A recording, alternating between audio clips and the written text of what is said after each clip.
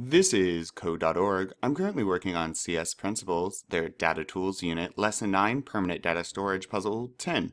Add a record by hand. You can also add new records in the data table itself by clicking Add Row button. Do this. Go to the My Songs data table. Click the Add Row button.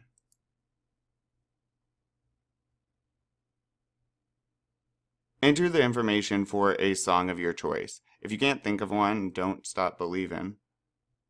Oh, wait a minute.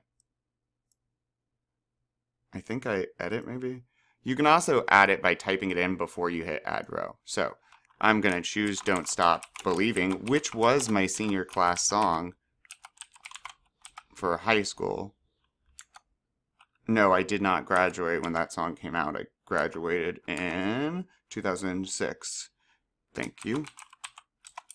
All information you needed to know. And then let's click Save. Once you've added the record in the database table, come back here and continue to the next level. Okay. That looks good though, right? Yep. Cool. Let's keep going.